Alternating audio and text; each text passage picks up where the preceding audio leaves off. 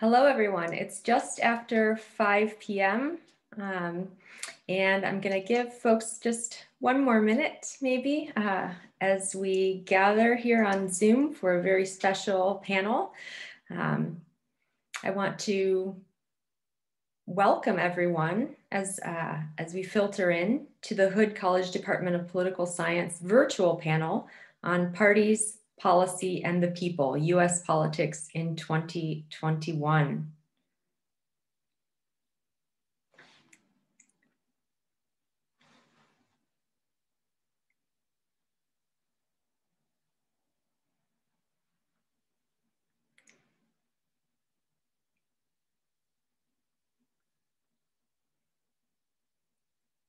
Should I go ahead and get started, Karen? All right. Well, then we will get started now. And my name is Katie. I'm a new assistant professor in the department. I'm thrilled to be moderating this virtual event for our campus community and beyond. To our attendees, thank you for being here. And please type your questions in the Q&A when we'll get to them after the panelists have each given their remarks. For this panel, my distinguished colleagues from the department will draw on their areas of expertise in political science. They each also give courses in these areas for students out there who may be interested. And their comments will be about what has changed and what hasn't changed following the 2020 general presidential election and start of a new US administration. As we all know, the 2020 election was unusual, to say the least. It took place during a pandemic and amid massive social movements for gender and racial justice like Me Too and Black Lives Matter.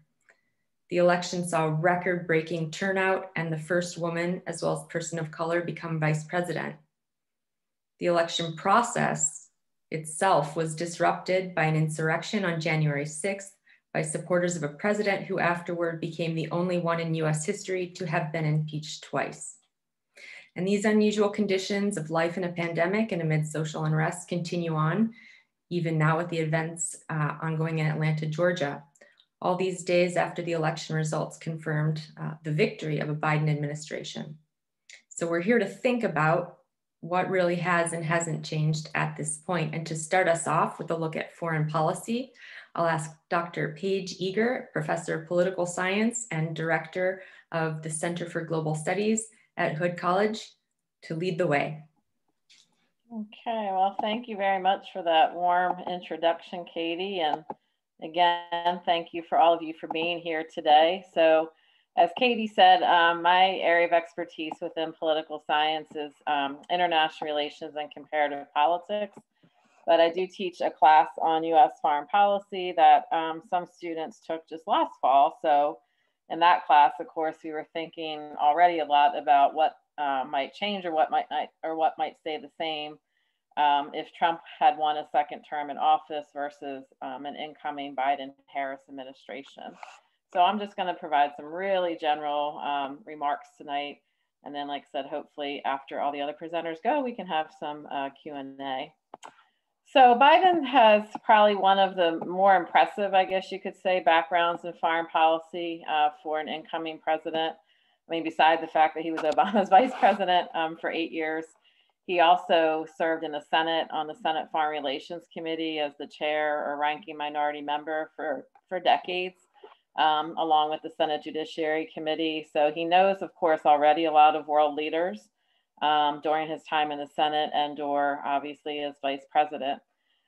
Biden's team, of course, is still shaping up. Another confirmation just came in a few minutes ago for the CIA directorship, who's now going to be William Burns, who actually was over in the State Department as a deputy secretary of state previously in Obama's administration. But these are just some of the key players. Many of them are from the Obama administration as well, which makes sense. That's, some familiar faces. So the folks who've already been confirmed include Anthony Blinken, who's Secretary of State, Jake Sullivan, who's National Security Advisor, General Lloyd Austin as Secretary of Defense, Avril Haines, who's the Director of National Intelligence now, and then Lisa Thomas Greenfield, who's the US Ambassador to the UN. And a lot of these folks, of course, have cabinet rank within the Biden administration. And of course, also just today on Thursday, there was a meeting between some of these folks and their Chinese counterparts. in Anchorage, Alaska. So obviously we'll be talking a little bit here in a minute about what might change or what might stay the same as far as US foreign policy towards China. So moving forward with our next slide here. Oh, and John Kerry, I forgot to mention him as well. He's the so-called climate czar for climate change issues. So some of the issues that, you know, have been very quickly changed since Biden's administration came into office is really joining or rejoining, I should say, a lot of agreements and organizations that the Trump administration had withdrawn from. So just to give us a few examples, we have the Paris Climate Accord, which President Trump withdrew the United States from back in 2017. The United States has already rejoined the Human Rights Council at the United Nations as an observer state. And I assume we'll try to run for a seat on that council the next time there's an election for that body within the UN.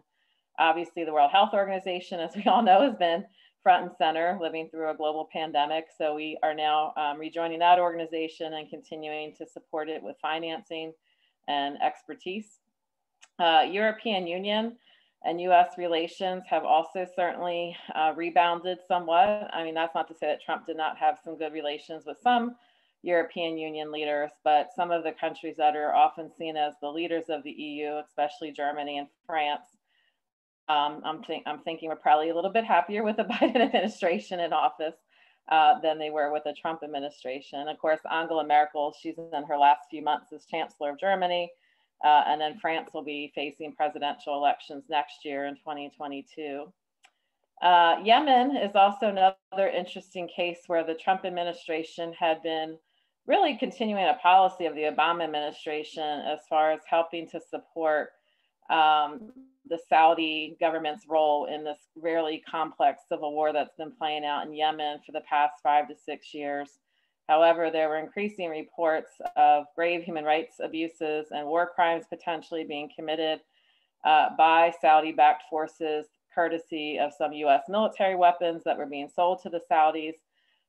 So the United States has basically withdrawn that support. And Congress did try to stop some US arms sales to Saudi Arabia because of this very issue during Trump's administration. But Trump actually overrode that congressional legislation with a presidential veto. So we are seeing, like I said, a change, at least in our US policy towards Saudi Arabia vis-a-vis Yemen with the Biden administration. And then, of course, I know many of you are aware of Alexei Navalny, who's kind of the face now of Russian opposition in Vladimir Putin's Russia. Of course, he was almost poisoned to death with a very, very high-grade nerve agent, but did survive, recovered in Germany, and now has returned back to Russia. And of course, he has already now been sentenced and sent to a penal colony, a very harsh Russian penal colony, for at least 2 years. And so the United States has already responded to that development in Russia with imposing more sanctions on particular Russian officials, not Vladimir Putin himself, but certainly other high-ranking members within Putin's government. So that's, again, a fairly significant change from what we saw with the outgoing Trump administration. Because Alexei Navalny has been around for a while. It's not like he all of a sudden just arose on the scene in the past few weeks or few months. As far as my prediction about what won't change all that much is actually US policy towards China. Obviously, Vice President Biden previously had gotten to know the president of China, President Xi Jinping, quite well. And of course, many international relations scholars argue that the relationship between the United States and China is probably going to really shape the future of the next 80 years, really, for the remainder of this century. So even though the tone perhaps has changed somewhat on China with the Biden administration, I don't think a lot of the policies will really significantly change that much. Some examples, for instance, I think the Biden administration will still continue on with tariffs against Chinese imports coming into the United States, perhaps not at the tariff rate that they're currently being taxed at, but I assume tariffs will still be part of a Biden foreign policy strategy. The United States still has a lot of concerns about Chinese military action in the South China Sea. And again, this is an ongoing issue going back to even the Biden or the Bush administration, Bush Jr. that is. So I expect to see still, not a lot of resolved conflict or the potential for resolved conflict in the South China Sea region, where you have about 6 countries that all claim territorial waters within the South China Sea. Taiwan, of course, remains an ally in many ways of the United States. Of course, Taiwan has handled the COVID pandemic quite well in comparison to many other countries. President Trump did certainly send over some high-ranking officials to visit Taiwan right towards the very end of his administration. And that, of course, always angers China whenever US officials actually go to visit Taiwan in person. But I do expect the United States to still maintain our military guarantee to Taiwan in the event that there should be an attack by mainland China against Taiwan's sovereignty. Hong Kong, the United States has already also put increased sanctions on some Chinese officials seen as responsible for more repression against Hong Kong pro-democracy activists, many of whom, of course, have now been imprisoned. And also, of course, towards the tail end of Trump's administration, Secretary of State at the time, Mike Pompeo, actually labeled what the Chinese are doing against the Chinese Muslims known as Uyghurs in the Xinjiang province as genocide. And so President Biden has also labeled what is happening against the Uyghurs as genocide as well. Whether that will result in any kind of significant developments as far as our policy towards China on the Uyghurs, that still remains to be seen. But again, that's another area of consistency between the Trump and the Biden administration. But like I said, perhaps we'll see a different tone, but I think a lot of the policy changes or policies won't change basically between the Trump and Biden folks. And then finally, just 3 issues that are still very much up in the air to kind of see if there will be continuity or a drastic change from Trump to Biden's foreign policy team. There's still not a lot of clarity about what's going to happen with the future of the Iran nuclear agreement, also known as the Joint Comprehensive Program of Action. And again, this Iran nuclear deal was negotiated towards the tail end of the Obama administration in 2015. President Trump formally pulled the United States out of the agreement, which left the other state parties still, in the agreement. But Iran also has presidential elections coming up this June. So that also might be kind of a wait and see approach to see who the next president of Iran will be, about what position the Biden administration will take about rejoining the agreement. North Korea, of course, is always a wild card.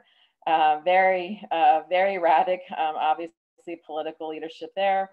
All the past administrations going back to Clinton have tried different roads of negotiations with the North Koreans without very much substantive results of those negotiations. So I would say that's still a bit of a wild card to see if Biden will be able to move the ball, so to speak, any more forward about a lasting resolution to the North Korea situation. And then finally, May 1st is the date that Trump had set to withdraw the remaining US troops from Afghanistan.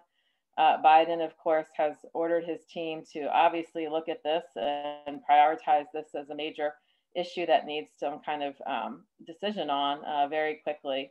And so we expect to see, like I said, an announcement, I would assume, from the Biden administration in the next few weeks about whether, in fact, the May 1st deadline will be upheld or if those troops will remain in Afghanistan for the foreseeable future.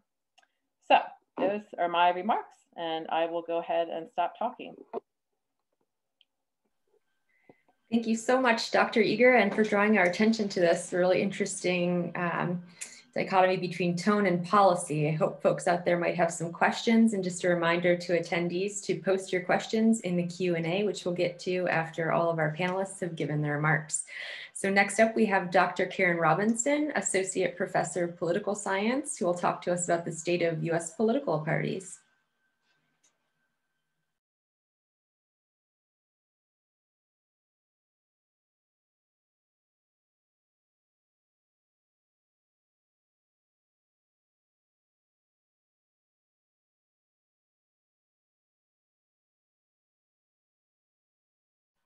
Karen, you're on mute. I really appreciate that. And I was speaking so well for the past 30 seconds, but I'll start again. Political parties in 2021, what has changed and what remains the same? And to help structure my remarks, I'm going to use VOK's 3 levels of political parties. Party in the electorate, meaning the voters, party as an organization, and party in government. Clearly, political parties, it's a multi-dimensional term, and so this will help us organize what are we talking about when we talk about a party. So first, party in the electorate. As voters, party ID remains the single best predictor of vote choice. If I want to know who you're going to vote for, I could simply ask, which party do you like more? Which party do you identify with? Even if you're an independent, which way do you lean? And that is the consistently best predictor of how you're going to vote. There was no mass exodus of moderate Republican voters, as some suspected. Even though columnists in the Washington Post, columnists in the New York Times wrote in very negative ways of Trump's tenure, we did not see that in the masses. If you look at the exit polls, the majority of Republicans voted for Trump, the majority of Democrats voted for Biden. Remarkably, 5% of those that identified as Democrats voted for Trump. And we see a similar distribution amongst the independents. They lean Democrat, there's a pocket of Republicans. And so this doesn't look much different than it did 4 years ago.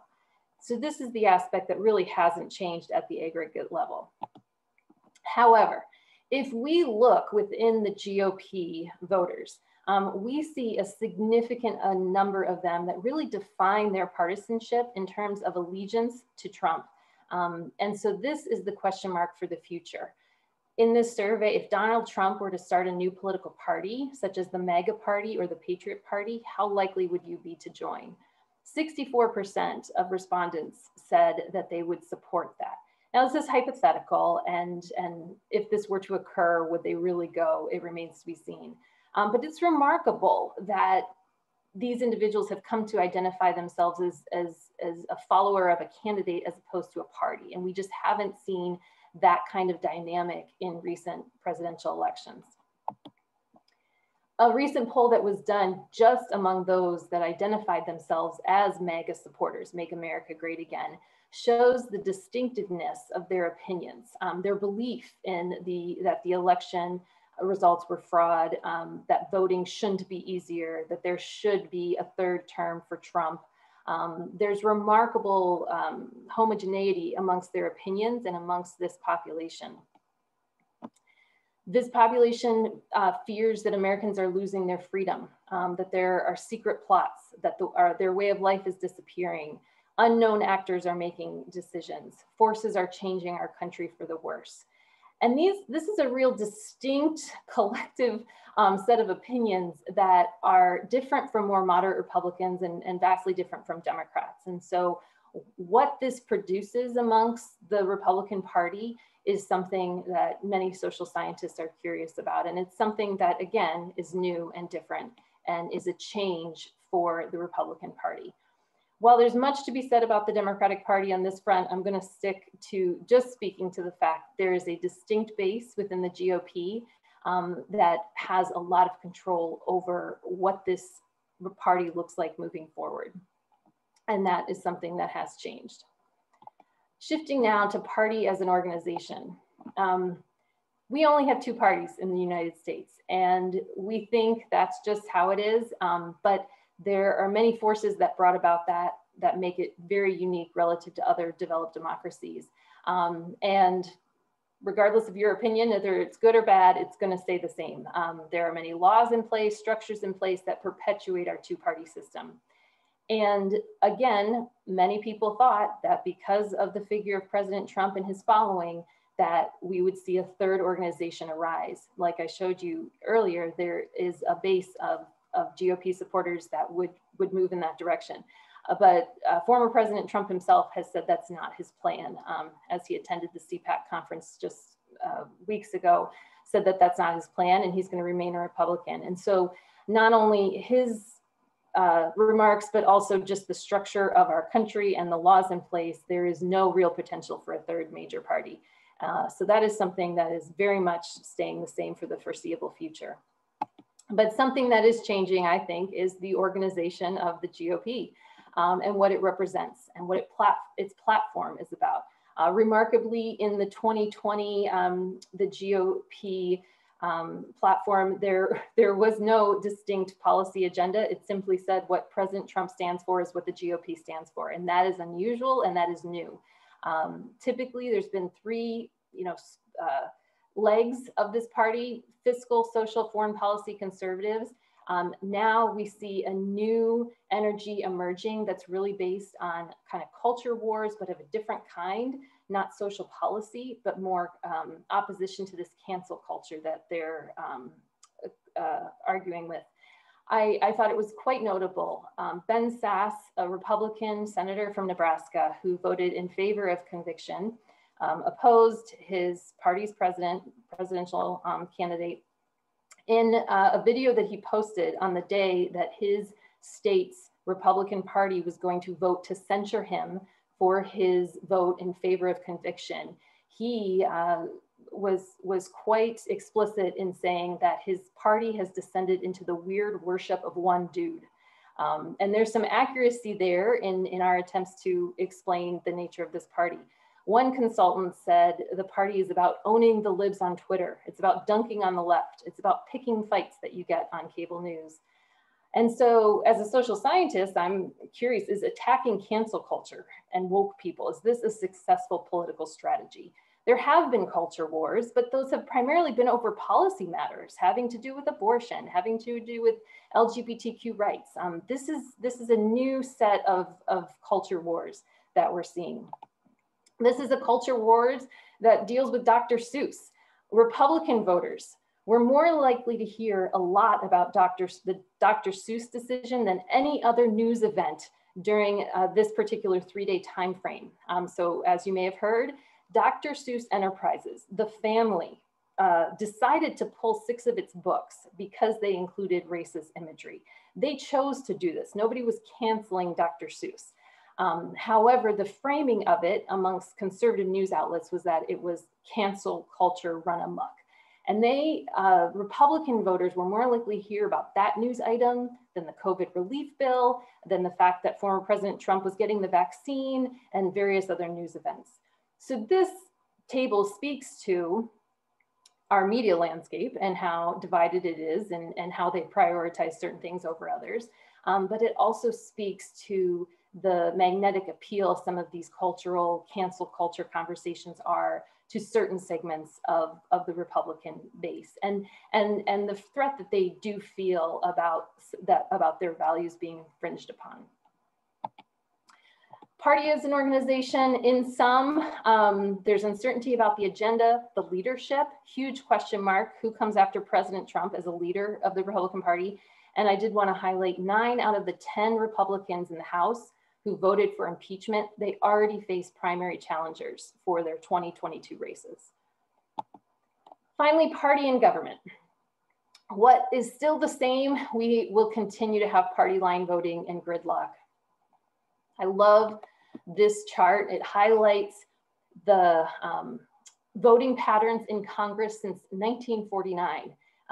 Each blob there is a particular Congress, and the blue dots represent members of Congress who are Democrat, the red dots, members who are Republican. And you can see in the top left, there's lots of lines connecting those dots, and that signifies them voting with people across the aisle. And you can see as time moves forward, down in the bottom right, you see great distinction. Republicans voted with Republicans, Democrats voted with Democrats, and there was no lines crossing the aisle.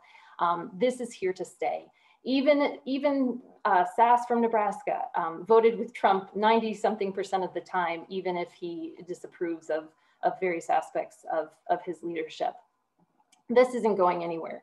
And I think if anything, unlike the electorate and the organization, I think the conversation when it comes to political parties in government is primarily going to be about the Democratic Party. Here is an interesting illustration of the second impeachment vote And we see here all the senators represented. And you see on the left hand, the margins there represent Trump's vote in the senator's state. And so you can see the blue dots represent the Democratic senators. And the majority of them live in states in which Trump received less than 50% of the vote in the 2020 election. And so their vote was consistent with their constituency. And you see the majority of Republicans vote in states where he received more than 50% of the vote. You see the middle darker reds, and those are the people who voted in favor of conviction. Some of them went against their state population. But the person who was almost the most inconsistent with what their state aligned with was Joe Manchin in West Virginia. I think Joe Manchin is going to be the story when it comes to parties in government, parties in Congress. The extent to which the Democratic Party can make him happy is critical for their success in their agenda, because they have a bare majority, they have a tie. They need Vice President Harris's vote to break that tie, and they need Joe Manchin to make it a tie.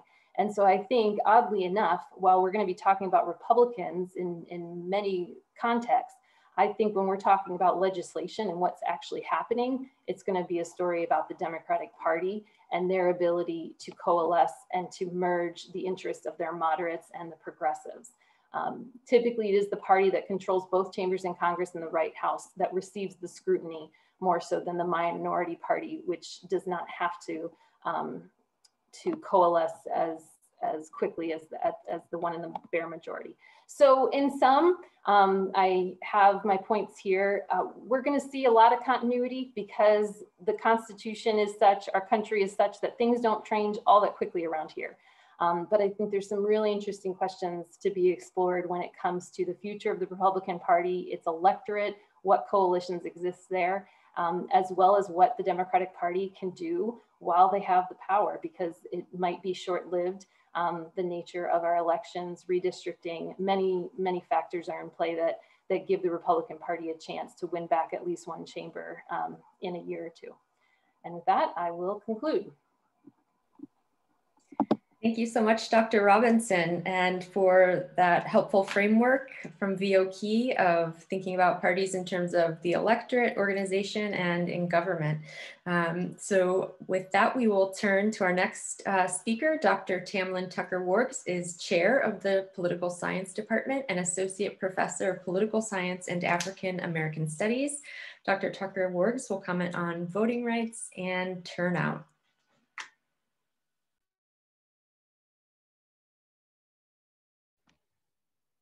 Hi, thank you, Dr. Robidek, and thank you everyone for coming tonight.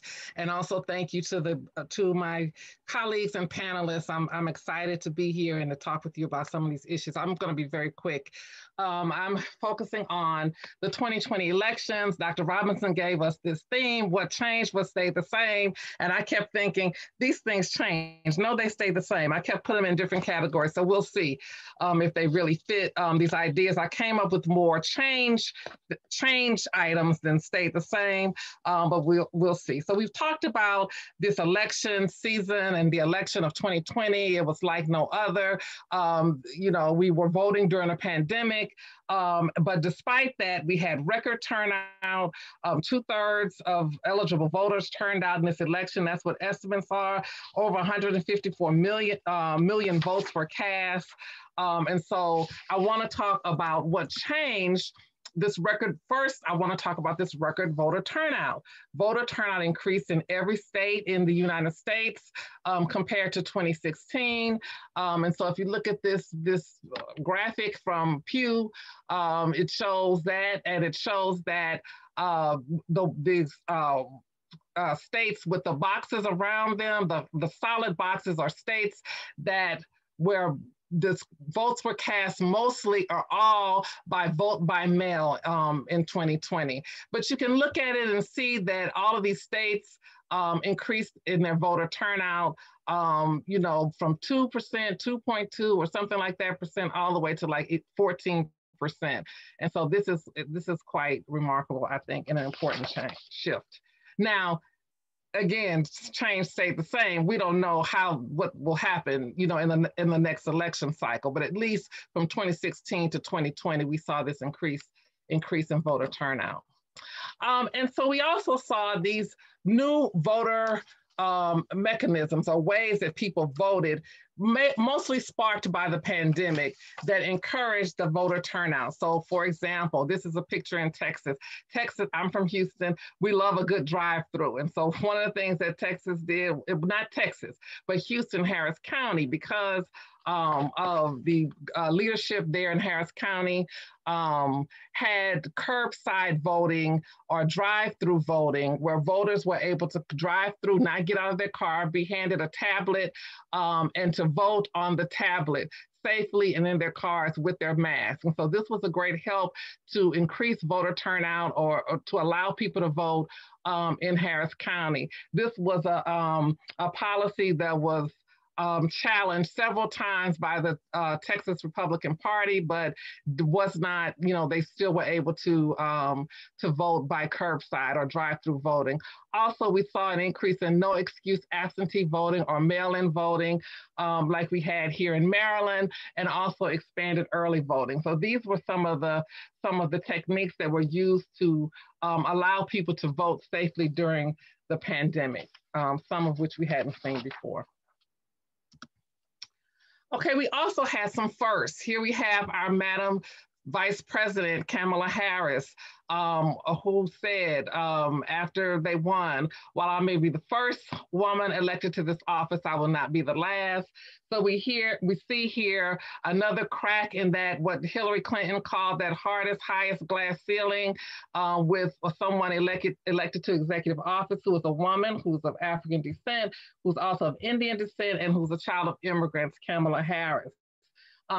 She had been a senator, so she left her Senate seat in order to be vice president. So we also see, on the other hand, the Senate, we no longer have a Black woman senator, where we had one who was Kamala Harris. Now there are 0.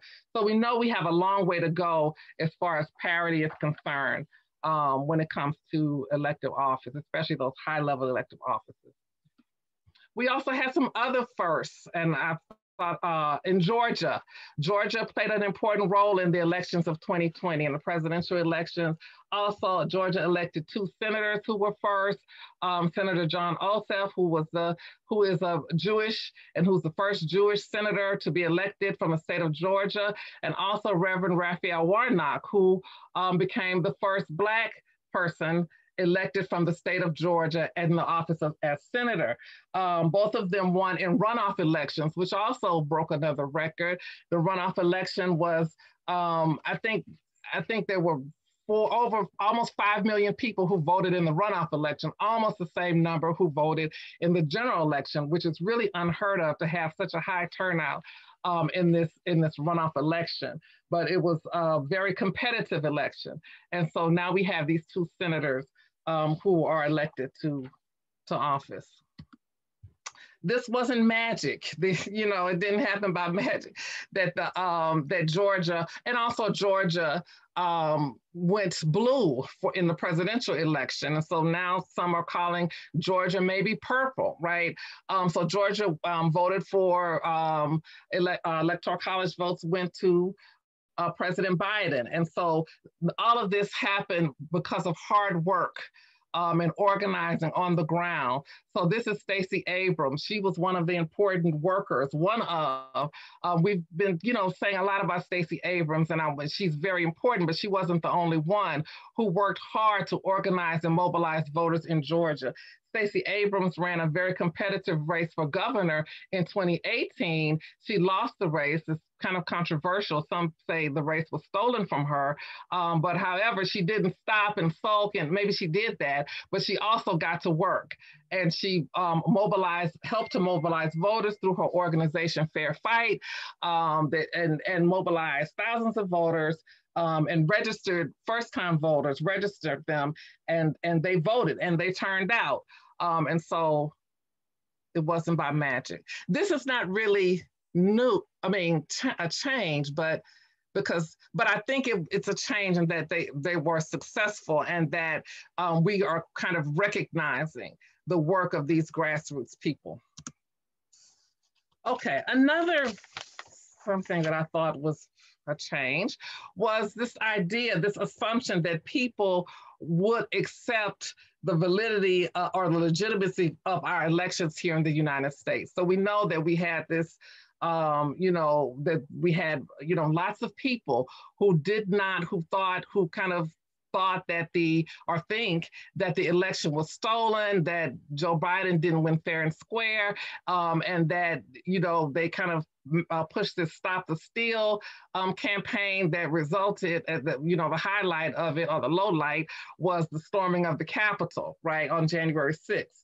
And so not only that, there was an attempt to throw out the votes of millions of voters in Philadelphia, in Georgia, in Wisconsin, and to say that their votes, weren't valid. And so we see, and this all kind of culminates from this denial of the legitimacy of the election outcomes. We also have seen and are seeing state laws and local laws being pursued, over 250, to restrict voting under this idea of secure the vote. And they're like in Georgia, it's notorious for a lot of the pieces of legislation trying to pass at the state level, like not giving water to some of the ones that have been getting attention, not giving water to people who are standing in line waiting to vote, that would be a crime or against policy, or shortening early voting. Early voting times when you can do early voting, or requiring people to make a copy of their ID to do any absentee or mail-in voting, or not allowing no excuse absentee or mail-in voting. So those are some of the pieces of legislation designed to protect the vote or stop the steal, and to curb what they're considering voter fraud. Okay, so some things that remain the same. The gender gap. So the gender gap persists. So when you look at the gender gap in voting, the gender gap refers to the difference in the percentage of women and the percentage of men voting for a given candidate. That's one way of thinking about the gender gap we're talking about right here in presidential elections. So if you look here, this is all 2020 except for that very last row. But when you look here, you see that overall 45% of men voted for Biden, 57% of women voted for Biden, and these are the overall numbers. 53% of men voted for Trump, and 42% of women voted for Trump. And so that's a 12-point gender gap. But I also want to point out that gender gap is pushed, or it's made larger by, when you look at race, you see that, that gender gap looks different. So if you look at white voters, there's still a gender gap, but most white voters voted for Trump and most white women voted for Trump, even though there's still a gender gap. And so we'll see that 55%, I think in 2016, it was 52% women voting for Trump. And so while we still have a gender gap, we still have a gender gap. It looks the same. It looks pretty much the same as 2016. So that's what I want to point out here. You see a gender gap across these different racial groups: white voters, Black voters, Latinx voters, except for Asian American voters. I don't think I saw this in 2016, this number, but there was really not a gender gap in 2020, and I didn't see what it was in 2016. But that'll be interesting to go back and look. Okay, another thing that persists, and this is what I'm saying. Okay, I kind of said it was different, but now say the same. But this grassroots, organizing is something that we've seen before 2020. When 2020, we kind of saw it come to fruition. But like I said, the high voter turnout was not a result of magic. This is a picture of LaTosha Brown, and she along with others started this organization, Black Voters Matter Fund, in 2016. And so they've been organizing and registering new voters and working to expand voting options since 2016, at least since then. And so I just want to point out the kind of the tradition of and the history of, grassroots organizing and mobilizing voters. And also LaTosha Brown, as this Black woman, I just also wanted to emphasize this. This also stayed the same. This loyal, this most loyal kind of democratic voter in Black women, and also worker to organize voters. Okay, and finally, what stayed the same, I wanted to talk about just very briefly about Black churches. Black churches, along with other institutions and organizations, had to shut down during the COVID crisis. So their doors aren't physically open, the vast majority of them. They haven't started back in-person services. And one of the kind of roles they have played in elections has been to kind of get out the vote, to do voter education, voter registration, and also, since the advent of early voting, something called Souls to the Polls, where people will, go to church on Sunday, and if there's an early voting day on Sunday, all go to the voting site together and vote. And so I wanted to say that even though they were there was a challenge because of the shutdown, they weren't meeting physically, they still did a lot of work to try to get out the vote in 2020. And so I did a survey of about 250 Black churches, mostly in Maryland, but some in other places across the country. And 96% of them said they had done some election work during 2020. So maybe some of it was like just talking about voting, encouraging people to vote, from the pulpit in their virtual services, but others included still doing Souls to the Polls, or and still gathering, but keeping in mind that they needed to stay social distance and wear masks. So working with the the safety protocols, but still emphasizing get out the vote efforts. Some even, I know in Maryland, even served as sponsored hotlines to help people to register and vote. And also to request their mail-in ballots, people who couldn't, who were having trouble figuring out how to do that. So they still serve as community resources to try to get out the vote. And then the other day, Reverend Raphael Warnock, Senator Warnock, this might have been yesterday, he was talking in support of the For the People Act, which they're trying to expand voting rights. And he said a lot of things. So one of the things he said was that a vote is a prayer. I thought that was really interesting. And he said that, voting is, for him, voting is talking about, is reflecting on how we want the world to be. And so I thought this was an interesting kind of introduction to some traditions in Black Christian thought that connect citizenship with voting and citizenship rights. And so that's something that I don't think is different. I think it has stayed the same. It's like a tradition that it's being introduced to a wider audience. That's it. Thank you. Thank you very much, Dr. Tucker-Warkes, for your wonderful overview of voting rights and turnout, and also bringing up this philosophical question of what is change? Is it something that permanently is in a new figuration, or something that is ephemeral? So bringing up that really important philosophical question, and I'll just kick off the Q&A by encouraging folks to put questions and comments into the Q&A for our esteemed panelists. And I will go first with my question about something that came up in comments in terms of the media landscape for this election, pre and post. Was there any way in which the media landscape seems to have changed, platforms that were used, campaigns' use of media or social media in ways that you think are going to cease or continue for any one of you?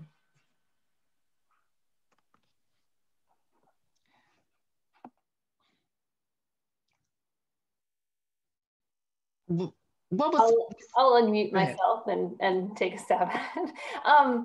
Right, we don't exactly know to what extent the landscape is a function of the pandemic or a new approach in campaign strategy. And I think it's going to take a cycle or two post-pandemic to see the effect of the pandemic on the nature of campaigning and elections. I think in terms of shaping our electorate and shaping opinions, clearly we've seen a trajectory to more the silo approach to information distribution, where we have a more partisan landscape. We have a media that's primarily run by as a business model, a marketplace, as opposed to a fourth branch of government that it's doing its purpose of informing voters and holding government accountable. So I think the questions that we do need to ask are, to what extent did the pandemic, did it have a permanent effect on how we see communication happening? Clearly, we didn't have in-person campaigning this election cycle. And so I think that will alter our impression of things as it stands now. Those are my thoughts. Tamlin, did you want to chime in? Okay, I saw a few questions regarding partisanship that I was going to take a stab at.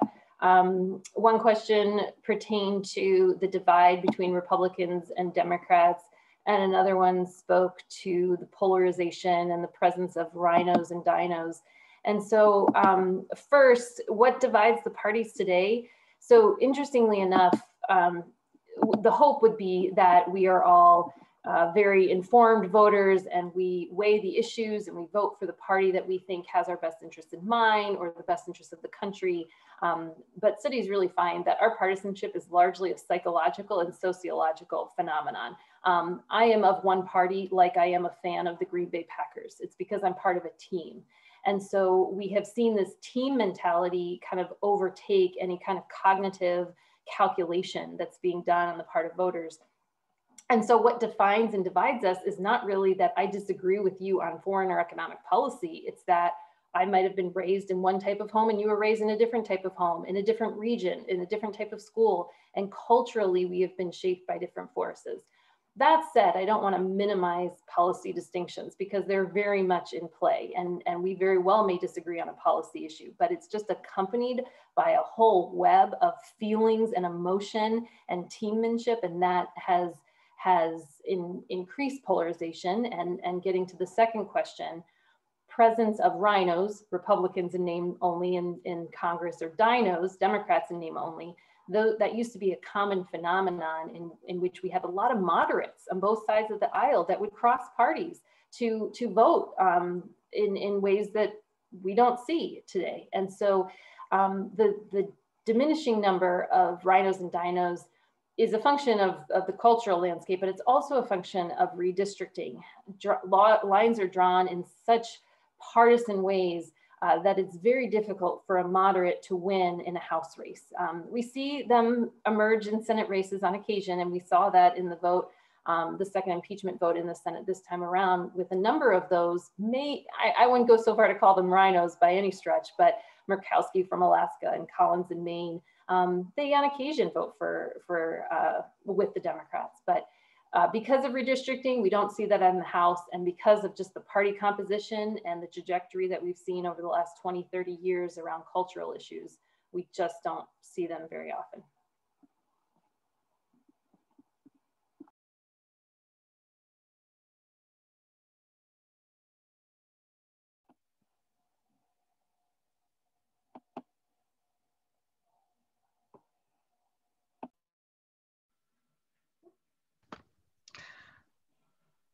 Okay, I'm not going to answer that question, but I'm going to go to Kim's question. She's asking about a comparison of other religions and religious communities and election work.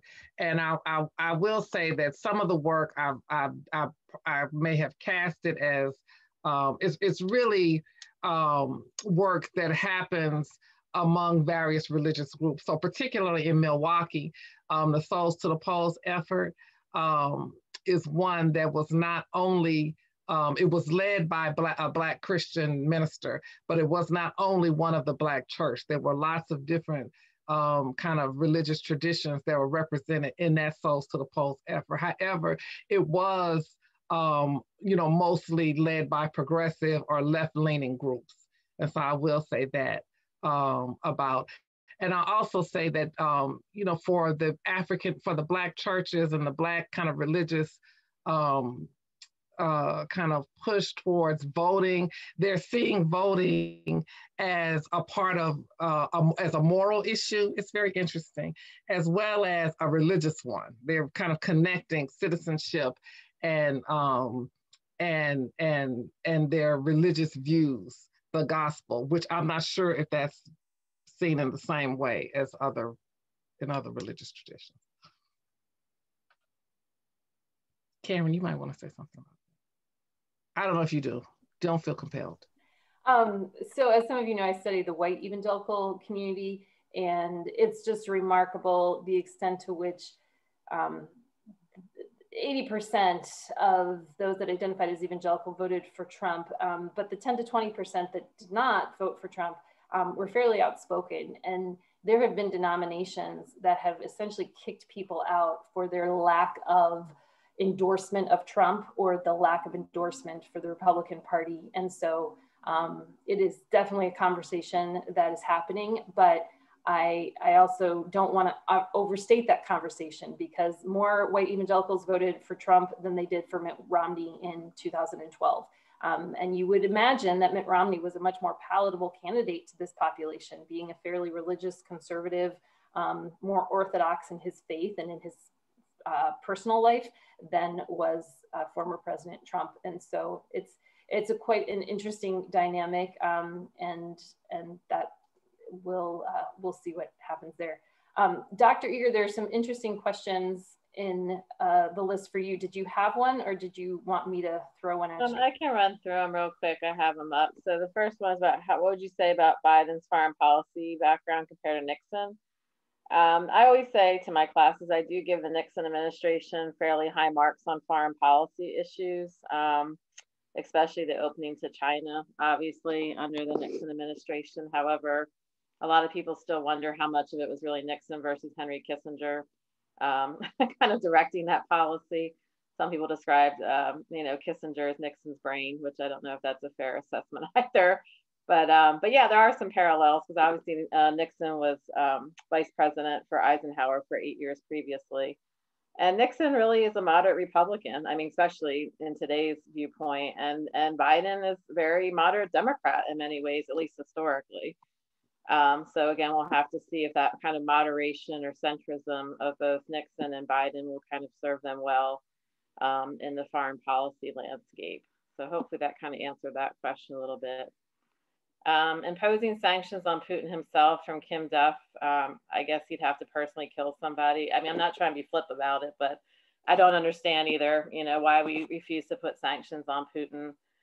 Certainly we could freeze assets, financial assets, and things of that nature. But it's very rare when you see sanctions directed against a head of government or a head of state of another country. Obviously, there was a report that just came out too about the killing of the journalist Jamal Khashoggi by the intelligence community in the United States. And there were sanctions imposed upon some of the members around Mohammed bin Salman, the Crown Prince of Saudi Arabia, but not sanctions against him, against the Crown Prince himself. So that, again, you know, it's, I think, a similar parallel to why we don't see sanctions directly against Putin. And then somebody asked about the BRI, China's Belt Road Initiative. I think the United States has no response to China's BRI.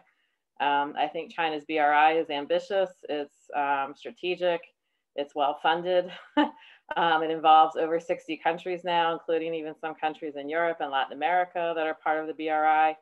So I really think this is an area where the United States is dropping the ball, and that we have no response basically to the China's Belt and Road Initiative. Susan Rice, I was surprised she didn't end up on the foreign policy side of things in the Biden administration. She's actually going to take more a portfolio of domestic policy.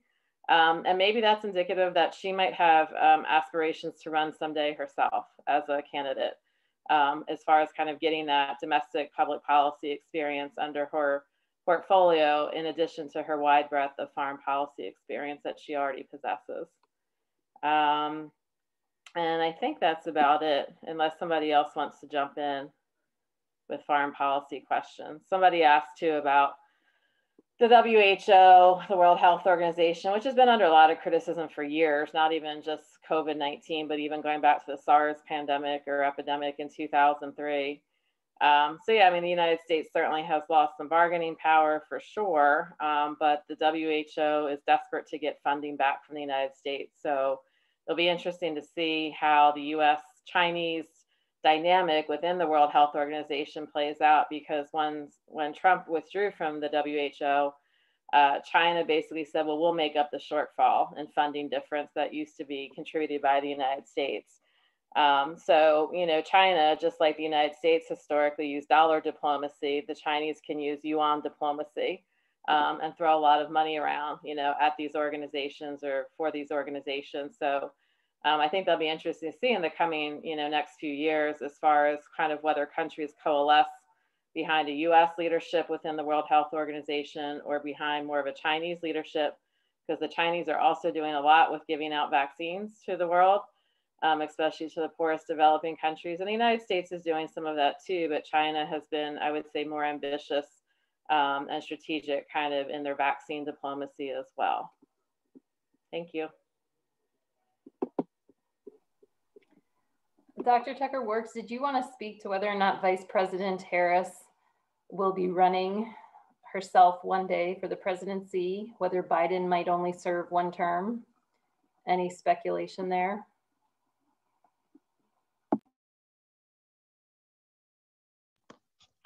I mean, I I thought that was, I mean, I think that's why he chose her. That's what I'm thinking. But I don't think Biden is going to run for a second term. And I think she's the most likely, you know, person who might run, who the Democratic Party might support. But I think that depends on the next couple of years. I think she has to be really out there, you know, a really active vice president. But I do think there's a lot of possibility for that. What do you think? Yes, I think the same. I think she will have to be careful in balancing the interests of the progressive wing of the party with the interests of the moderate wing of the party in order to encourage people to coalesce around her, because there are a lot of potential candidates in 4 years and 8 years. We don't see, I don't think, as big of a bench on the Republican side as we do on the Democratic side, in part because we just had a very vibrant primary in 2020. So I think that will be interesting to watch. I was going to speak to one of the questions pertaining to the future of the Republican Party, if there's going to be a change. I just wanted to highlight, in history, we've really only seen about 6 instances where we've had a realignment. And that is when a dramatic coalition is altered. The Civil War is a party realignment. The Great Depression is a party realignment. A pandemic, you think, might cause a realignment. A presidency of Donald Trump's sort, it could cause a realignment, but we just don't see that happening, in part because we just have seen such great consistency amongst the GOP loyalty. And I think this realignment or the dramatic shift in what the parties represent is just unlikely because of the nature of partisanship, how it has changed from just kind of something that reflected your economic interests to now something that is who you are and what you want to be and how you feel worth and significance in your life. And so the realignments in history, the 5 or 6 of them that are in the books, I don't know what it's going to take, but it didn't seem to happen with the pandemic, and you think it might. We also thought it might happen with 9/11. We thought a big terrorist attack might shift the priorities of a party. It didn't. We're still arguing about Dr. Seuss when a pandemic is barely starting to get under control. I think that speaks to what the appetite is for the electorate, unfortunately.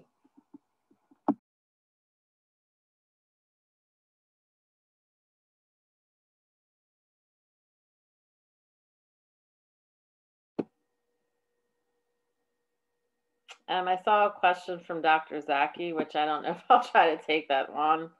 But she's asking about whether Trump is like Charles de Gaulle, as far as his kind of affect and personal charisma. So Charles de Gaulle was the first president of the Fifth Republic of France. And France, of course, went through a very unstable period in the Fourth Republic right after the end of World War II. So some folks even call Charles de Gaulle, who was a general previously, the Republican monarch. That, you know, Charles de Gaulle, very much like the pomp and circumstance and pageantry of the presidency of France.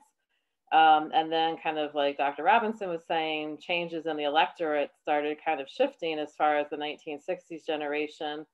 And by the time de Gaulle left office in like 69, he basically said, I don't recognize French society anymore. Like things had moved kind of with the women's movement and the kind of leftist movements that were really going on throughout Europe during that time.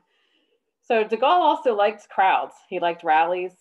And of course, obviously back then we didn't have social media, but he was often wont to, you know, speak from balconies. I remember him speaking in Canada to the Quebec separatists, basically saying, long live France, you know, long live the French, to the Quebec separatists. So I can certainly see some similarities in kind of the showmanship of Charles de Gaulle in comparison to President Trump. However, in my opinion, Charles de Gaulle had a much more solid, I would say, kind of previous experience, both, like I said, in fighting in World War I and World War II. And whether people liked him or not as a person, you know, a lot of people feel that he was what was needed at that time in great political instability within France. So whether people feel that same way about Trump with like QAnon supporters and things like that, you know, obviously some of those folks feel like this is an Armageddon type moment, you know, that really everything is hanging in the balance, and see Trump as this charismatic person, you know, who can save us from ourselves.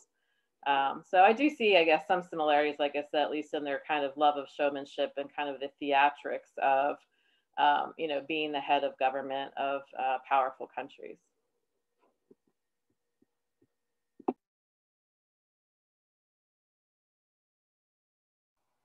I thought there was an interesting question from an alum who asked how we're encouraging young people to gain real world experience.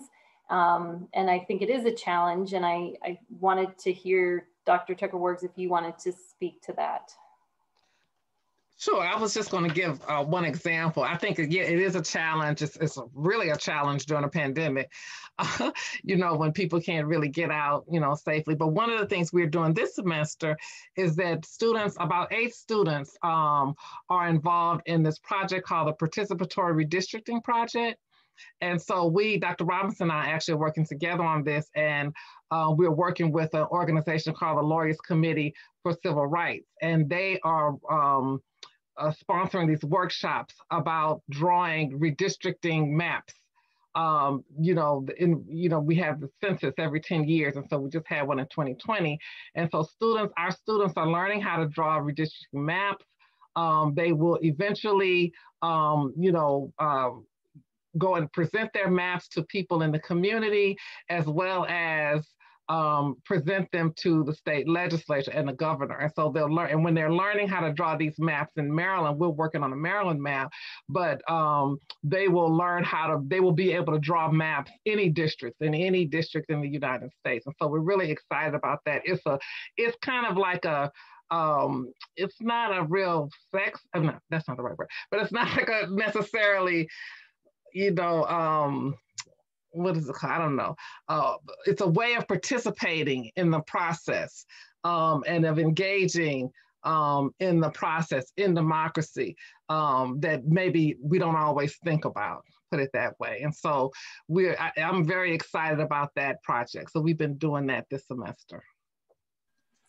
And I'll just jump in here to say too, though not part of the panel, another way during a pandemic to get experience and meet folks, and Hood alums have been really generous with their time. They've been coming into my class, especially Political Science 304, Philanthropy and Civic Life. Lots of foundation leaders, volunteers who sit on nonprofit boards, and other nonprofit professionals in that landscape have agreed to come in and talk to students and are really willing to connect one-on-one to make things happen for students. So the generosity of the community here in Frederick and beyond, as well as Hood alums, like the one that posed this question, has been much appreciated, especially at this time and during these conditions, and for me as a new instructor as well.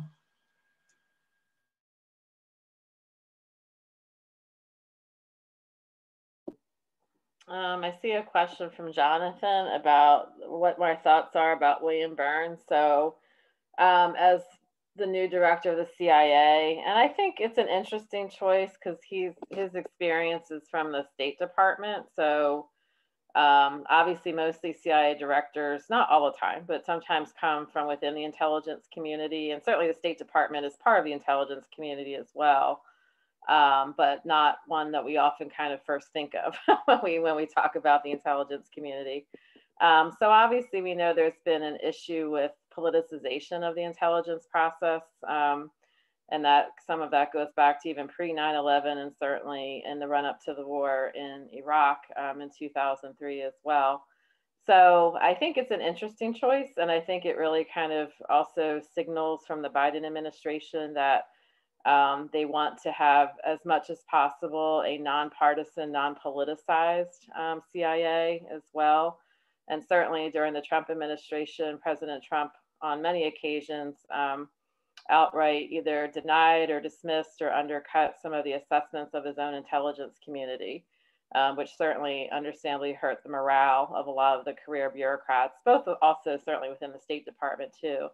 But also within the CIA and the other agencies of the intelligence community. So again, I think it's an interesting choice. And William Burns also has a lot of expertise and background in Russia and dealing with Russian affairs. So hopefully that potentially could also shed some light on the newest report that just came out that Russia, once again, also made a lot of attempts to influence the 2020 election, just as it had with the 2016 election as well. Okay, thank you.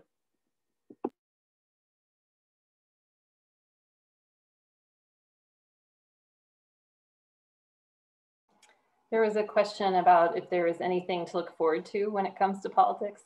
And as a political scientist, you know, I really do think politics is the means to improving lives and bringing about equality and fairness and justice and things that I think we would all want to see more of. I think one hope I have through this pandemic is that a trust in government would increase, that we would see that there is a need for a centralized means of distribution of help, of assistance. Clearly, we see a partisan divide in how mask mandates were received. Even we see a partisan divide in the confidence in vaccines. But nevertheless, I think there is an acknowledgement that we needed to make collective action was necessary.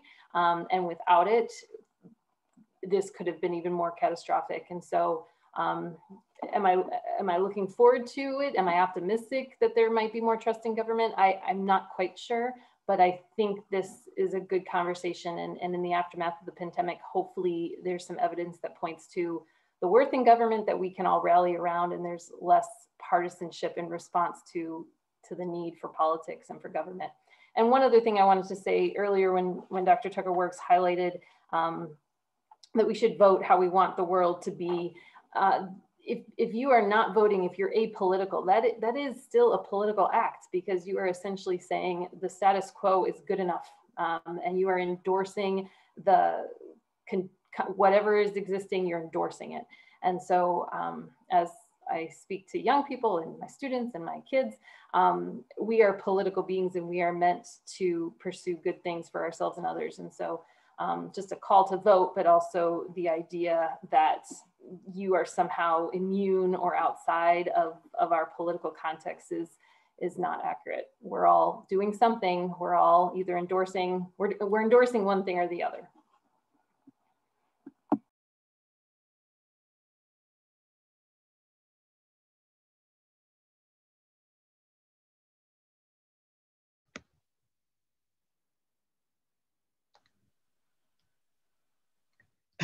I agree. I mean, I think that I agree with what Dr. Robinson said about things to be hopeful about. And even seeing people still voting and protesting and demonstrating and organizing during a pandemic has given me a lot of hope that it's there, you know, so, and engaging. And I just taught about Ella Baker earlier today, whose concept, participatory democracy, you know, is all about this. It's not that voting isn't enough, and that the power should come from the grassroots and the people and engaging. And so I think all of those things are give me hope. And I just think there is a new generation that's coming up who they were wearing masks when they were 4 or 5, 6 years old, and they were waiting for the government to give them information, and they were waiting for the government to help provide a vaccine. I think we speak of generations. We think of the World War II generation. We think of Great Depression and the Civil Rights Movement. And I think this has shaped people. I think many here tonight we're too old to be shaped that dramatically by this. Sadly, our formative years are waning. But for young people, I look at my own and I just see conversations about Black Lives Matter that I wasn't having as a 6-year-old, as a white girl growing up in Wisconsin. And so I think there's going to be a new set of variables for this generation that will be hopefully formative in the way that will bring about a greater interest and engagement with society and the government. And again, I mean, this is not my area of expertise, as the other panelists know, but I would just say, I mean, it's been a hard conversation, me with my own son, who's 13 years old. And as we watched the events unfold on January 6th, and I literally was crying that day, I'm not going to lie. He said, well, is this worse than 9/11, Mom? You know, and he was born in 2007. So, I mean, what he knows about 9/11 is kind of what I've taught him about 9/11, you know, what he's learned a little bit in his classes and stuff like that. And I wish I had answers, you know, for him. And I kind of said, yeah, Cameron, I think this is actually worse, because to me, it doesn't seem like there is much common ground that's being found. Now, on the other side, you know, from what little bit I read about American politics, some people are saying, well, a lot of US folks at least have more faith and trust in their local or state governments, you know, so even if they feel the national political system and governmental structure is dysfunctional, gridlocked, whatever, that a lot of folks, both, you know, committed Republicans and Democrats, have, you know, a great deal of trust, or at least a higher level of confidence in their local and state elected officials. So I think that is something promising that we shouldn't lose sight of. And hopefully, as Dr. Robinson said, young folks like yourself that are in this webinar today, even if you might not run for national office right away, we need you to be engaged also at your local and state level of politics as well.